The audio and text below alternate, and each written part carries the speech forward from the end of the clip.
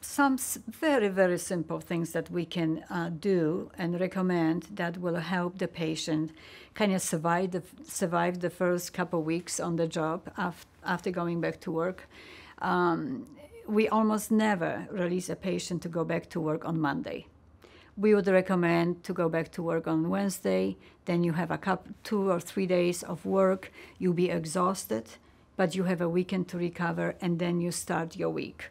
We recommend a gradual return to work. It will be 4 hours a day for the first week, 6 hours a day for the second week, and 8 hours by the third week. We would recommend to the patient to really stick with the plan so they can actually really prove it to the employer that they are capable of doing the job and that they are improving from day to day and week to week.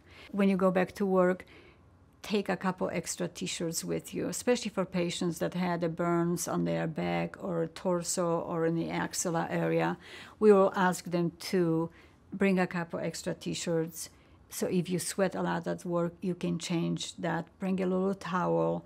For patients that have burns to their hands, we will advise them to get thin cotton gloves. So the working glove will be touching and rubbing on the other glove, then not on their skin.